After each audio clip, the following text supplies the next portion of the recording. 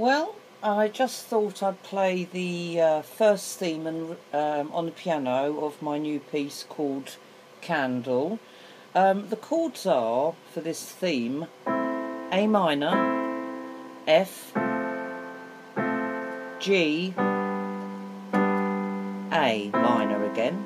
So it's A minor, F, G, A minor. Then I'm using bass notes with them. So, okay, A minor, then I'm doing F,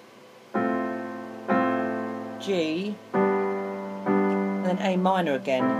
Now what's making this sound edgy is the fact that I don't use the bass note F with the chord of F major, which would be the most obvious bass note. So I'm not playing, but I'm playing A instead as the bass note. So I'm using the chord of F is basically F, A and C. So I'm using the A note as the bass note as opposed to F. So it's as opposed to, which makes it edgier. But I take it a step further and make it even edgier by creating an inversion. So I use the bass note of A with F major, but I also use A in the top half. So I change it from FAC to ACF. So it's the same notes, but the order's change. So this gives it even more edge. So instead of playing it as the same chord, I'm playing it really edgy, like this. Right, so I'll now play that whole riff, including that edgy F major.